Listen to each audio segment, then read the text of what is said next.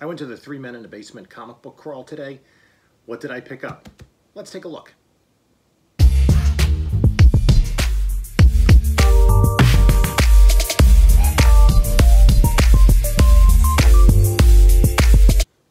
Hey there, comic book community. This is Jim from Bronzeville Comics with another video.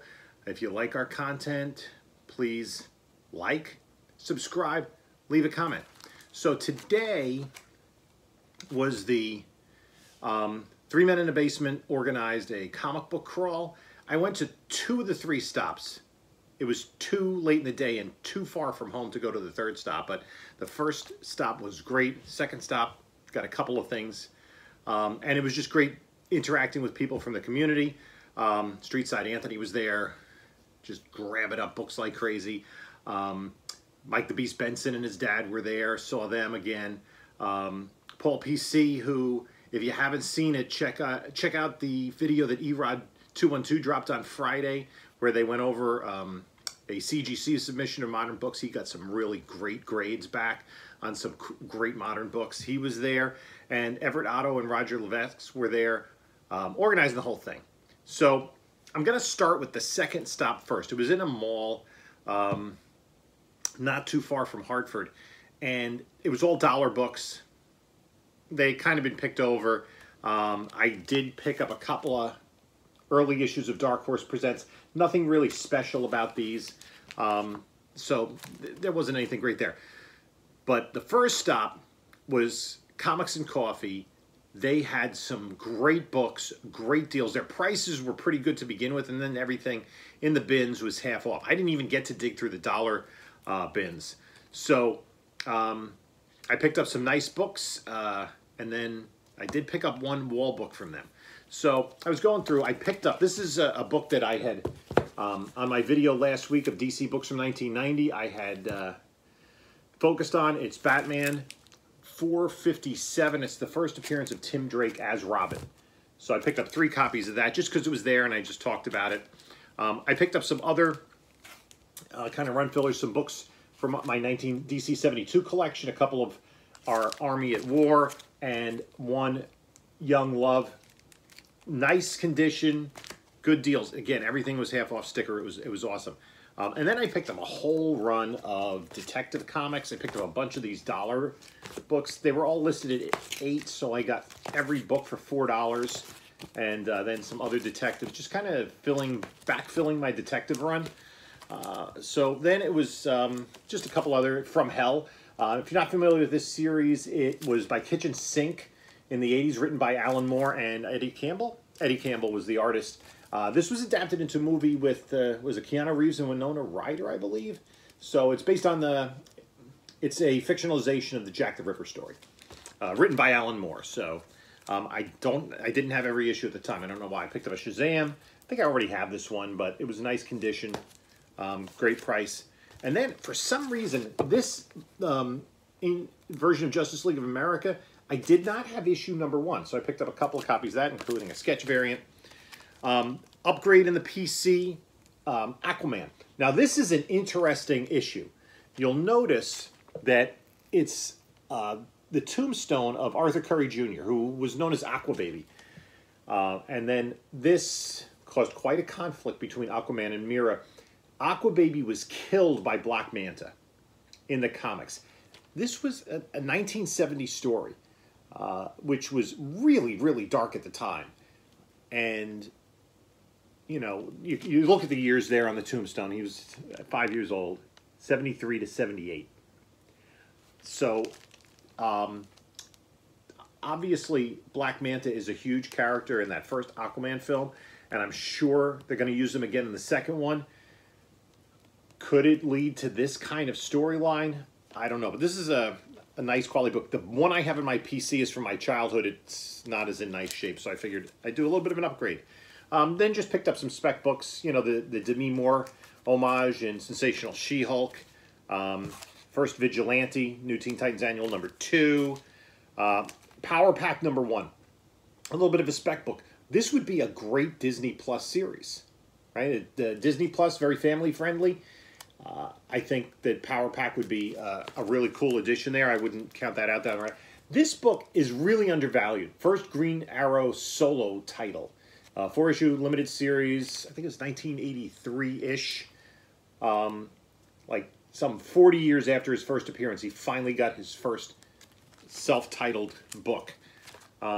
This one is, I haven't had in my collection. This is the first appearance of the Omega Men in, what was this, Green Lantern 141. So that was a nice pickup.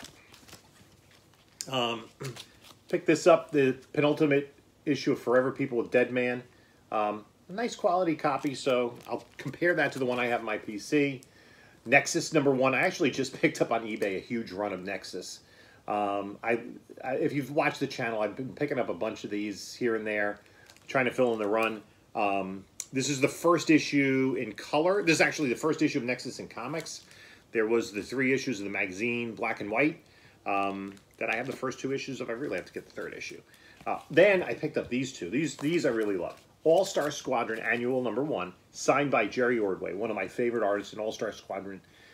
Is one of my all-time favorite series. I loved this series back in the 80s. I guess I was in high school at the time. Roy Thomas was the writer throughout the whole run, and he really incorporated so many of the Golden Age DC quality Fawcett characters. That was really, enjoyed that. And then this, All-Star Squadron 25. It's got some staining on it. Isn't the highest quality copy, but this is the first appearance of Jade, Obsidian, Nuklon, who later became Atom Smasher, North Wind, Silver Scarab, Fury, and also signed by Jerry Ordway. So that was a really cool little pickup. And then the 2 biggest books, I found this was half price. Marvel Now .1. This is the first Sam Alexander as Nova. That was a really cool pickup. And then the One Wall book. I had settled up. I had spent more money than I really had intended to, and ready to move on to the next thing. I was just looking at the wall books, and I'm like, oh, that's a book you don't see too often. And this is a book that I've been looking for. So one of the aspects of my collection is, and you saw 3 of the books in here towards that goal, is to get every DC comic from 1972. 1972 is the first year I started reading comics. And then I also started to pick up, I want the top 10 Marvel key issues from 1972. And I put together a list about 4 or 5 months ago of what I thought those books were based on their value then. And obviously values have changed. I think I probably still have, because I picked up some books that weren't necessarily in the top 10, but that have risen. And I had 8, I believe I had 8 of them. And one is a huge, huge grail. Very expensive, even in the lower grades. That's the most expensive Marvel book from 1972. I do not have, and that's Marvel Spotlight 5. I do have Marvel Spotlight 2, Marvel Spotlight 4, Tomb of Dracula 1, Marvel Premiere 1, Hero for Hire 1, Amazing Adventures 11, Werewolf by Night 1, Tomb of Dracula 1. But this is a book that is very, very hard to find. And I got a great deal on it. It looks pretty close to high grade. Upper middle grade to high grade. And again, this is a very difficult book to find, and that is Night Nurse #1. So that is a great book to add to the collection, and it definitely is one of the top 10 most expensive Marvel keys from 1972. So I was really happy to add that to the PC. And now I think the only one I need is Marvel Spotlight 5. And so I'm going to have to sell off some stuff to afford that one. And then who knows when we're going to see Ghost Rider. Could be as early as Multiverse of Madness. So I'm going to have to figure out when the timing of that's going to be right. But it was a great day just talking comics with people. It was quite a lot of the day spent in the car, but it was worth it. Picked up some cool books. Let me know what you think. And let me know what you think about the comic book crawl. I know some of you were there. Love to hear from you. We had a great time. Unfortunately, I couldn't do the whole thing because I'm in New York. They were in Connecticut heading east towards, like, almost close to Rhode Island. So I got to the first two stops, and then I had to get home and before I ate up the whole day. So maybe someday I'll be able to get an entire day free to do that. But today wasn't today. I just went out in the morning, bought some comics, and let me know what you think. Again, like, subscribe, leave a comment, and until next time, enjoy your comics.